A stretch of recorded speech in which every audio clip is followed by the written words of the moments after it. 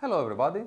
Today I'm going to try to get you through the essentials of the critical path method. We've discussed about project networks and how you construct an activity on node network, and now we need to get into the calculations. So let's suppose that we have a very simple example. Okay, don't hold me on that. It's not a clear depiction of reality, obviously, but for the illustrative purposes that we want to achieve here, I think it's fine.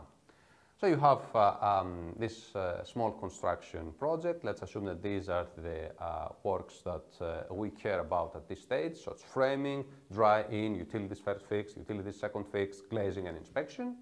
You have 4 columns on the table. So the ID, which is very handy when you are having a network to work on. Instead of putting whole names, you just put the ID of the activity. You have the predecessors. Remember that predecessors are the activities that need to be completed before you can start the activity on hand. And of course you have duration that can be expressed in anything like weeks or days or months or whatever you prefer, depending on the duration of the project. The first thing that you need to do, obviously, is to construct a network. And you should be able to construct the network, a project network, by now. That's the network, how it's going to become. Don't forget that you need to always start with the milestone, which is the starting milestone. You may not see in the table, which describes the activities, the predecessors and the durations, but you have it. So you're starting your project, so you have a milestone, which is the ST, now denoted as ST, which is for start. And then the algorithm for creating a project network will tell you that you need to put initially the activities that do not have any predecessors, that's A in this case, and then as you put activities on the diagram, make sure that you put next the activities that all the predecessors have already been placed on the network. So if, for instance, you take B, you see that A has already been put on the network, so you can put B after A, and then C after A, and then D after B and C, which would mean that in order to start activity D, both activities B and C have to be completed already. So following this pattern, you will come up to the end of the network, which ends always on a milestone as well. And this milestone would be the finishing milestone or the end milestone, call it whatever you like. But make sure that everything starts with a milestone and finishes with a milestone. In this case, when we're doing the CPM, we need to provide information within the nodes. Remember that when you were doing the network, the only thing that you had to have was just a depiction of the node with the ID or the name of the activity. But now you need to do calculations, and in order to do calculations, you need to have information in the nodes. So we picked Larson's node representation that Larson has the starting points on the left, early start, late start, finishing points on the right, early finish, late finish. And he also depicts the total slack and the duration on the node. Always put the legend so that there is no confusion of what you're doing. Okay, what's the first easy thing that you can do when you have started with your network? Obviously, the easiest thing that you can do is to add to every activity on the network the duration of the activity. If you read the table, then you will see that these are the durations for each activity. Obviously, the milestones, by definition, have a duration of 0. So start and finish, duration of 0, even if I don't have any information about it in the table.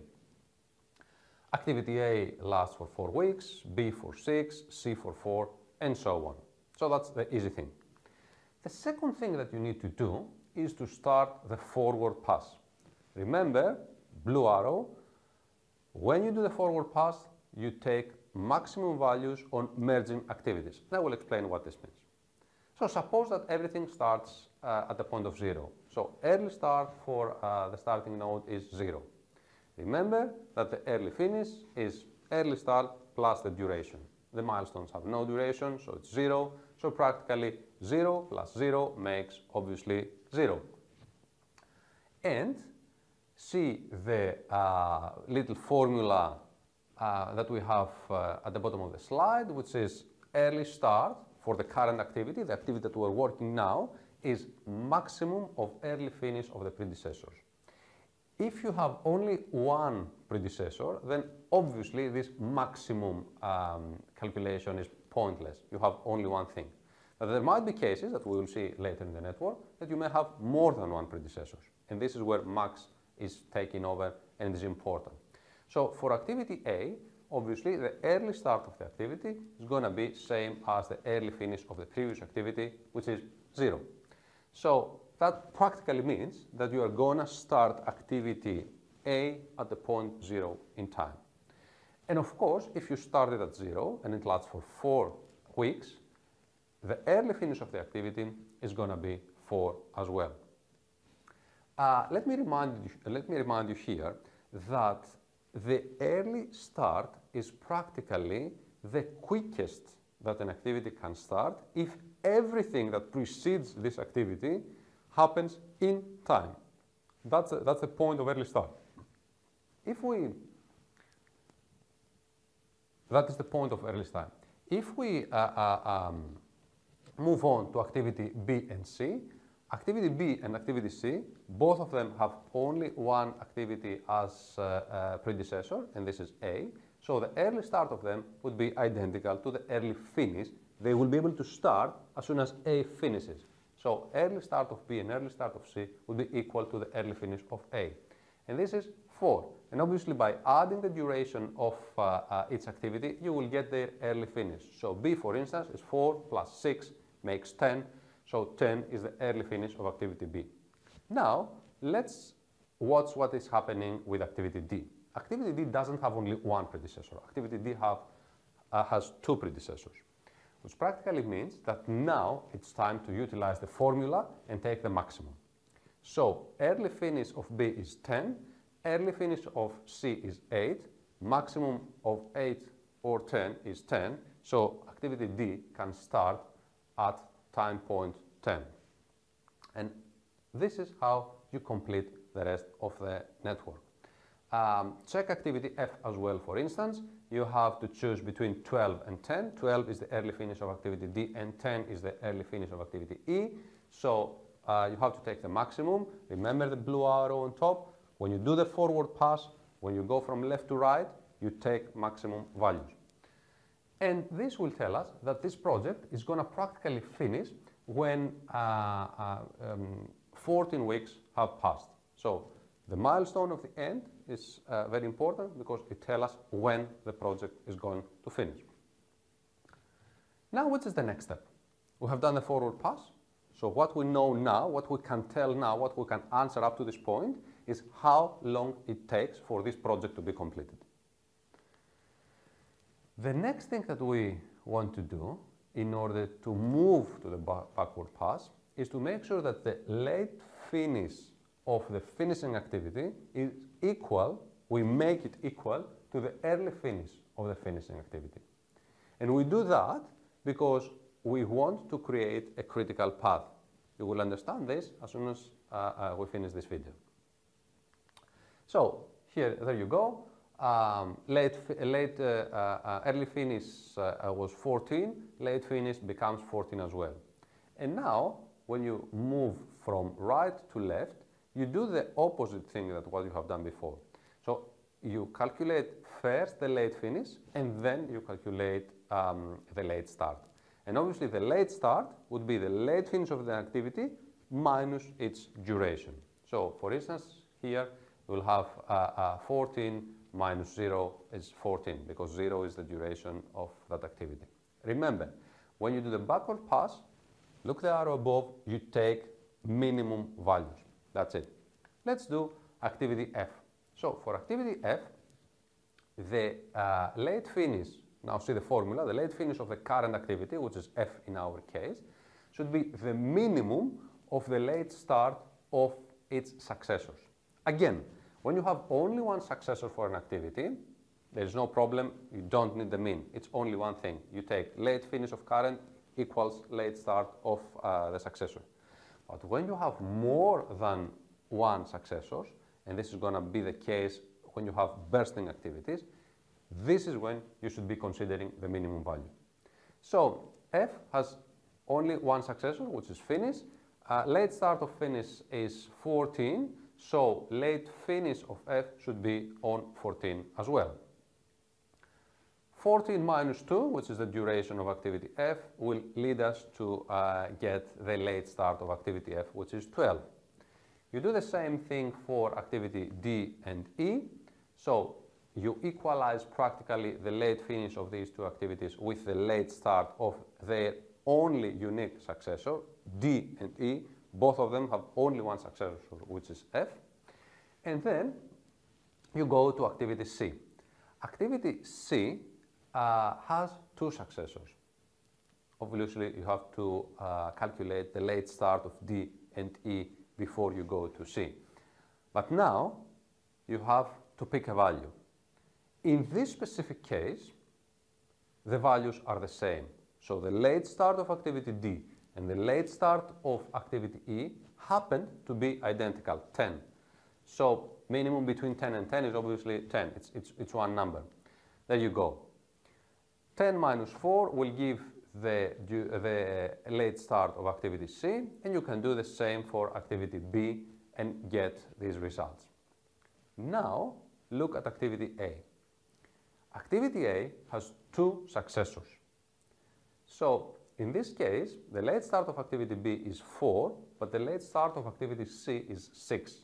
This is where we need to calculate through the formula, and the formula will tell us that we have to take the minimum value. So 4, 6, minimum value is 4, which practically means that the late finish of activity A is 4. And 4 minus 4 equals 0, and 0 becomes the late finish of the starting milestone. 0 minus 0, 0. There you go. You have all your calculations ready. So now we have completed the backward pass. What is the next step? What do we know now? Why have we done the backward pass? Just because by doing the backward pass, we are able to calculate the total slack. We are able to calculate the floats. And this is very, very important. How do we calculate the floats? Total slack or total float equals late start minus early start for any activity on the network. So you get, look at the legend, you have late start at the bottom left corner and early start at the top left corner. You do the subtraction and you get the float. So for instance, 0 minus 0 for start is 0, 0 minus 0 for A is 0, but here if you do C, it's 6 minus 4 makes 2, which means that activity C has a float of 2 weeks. You keep doing that for the rest of the network and you have calculated all the total floats. What is the important thing now? What do we get for that? We get to know the critical path. What is a critical activity?